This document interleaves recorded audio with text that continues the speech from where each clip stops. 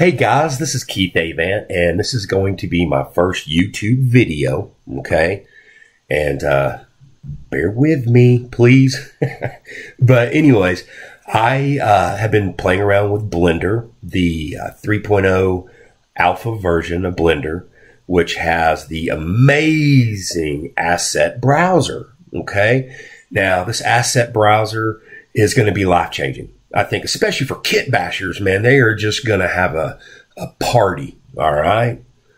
But anyways, I want to show you something cool that I found out. And so watch the screen, and let's go ahead and get my mouse over here.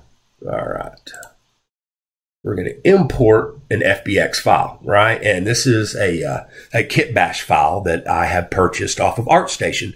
And I'll supply a link down below, and you can check out this guy's work. I don't have his name, and I do apologize. But anyways, I want to show you this.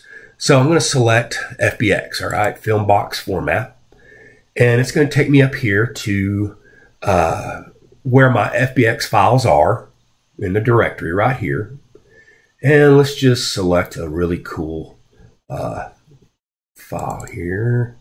We'll do 5. And it's going to import these in. So I'll give it just a second here. And I'm on a crap setup right now. So if I have crappy sound, crappy video, I'm messing with crap here. All right. So I'm not a pro. But let me go ahead. Let me scale this up here so you can see these. All right. It's about a good size, about right there. All right. So as you can see, these are some like really killer pieces. And I mean, you ought to see all the stuff that they have. It is unbelievable. But anyways, what I want to do is I want to take all of these that I just imported, and I want them to become assets. And the asset browser actually generate thumbnails, okay? So what I'm going to do is I am going to select all of these models right here, all right?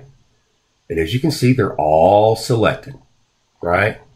So now I'm going to right-click on, you can right-click on any of them. We're going to go to ID data, all right, right here. And then we're going to do mark asset. Marking asset is going to save it in the current file. All right, so let's go ahead and save it. And look at this. Look at these beauties. Oh my God, right? So as you can see, it has created multiple assets. And you will be able to use these in the future, and you'll be able to actually see. I know that like a lot of times, whenever I'm kit bashing, it takes me forever because I'm trying to find out what piece should go where, things like that. So this is going to be extremely helpful. It's going to be pretty much life-changing, I think, for a kit basher. But this is just one little small feature that I wanted to show you guys. You'll be able to save this, and you'll be able to use it for the next time. And you could, I've done, you know, a file that had like 50 pieces in it. You can also combine the pieces together, join them, and it will save those joined together as one asset, which is unbelievably cool as well. So you can save a little time, right?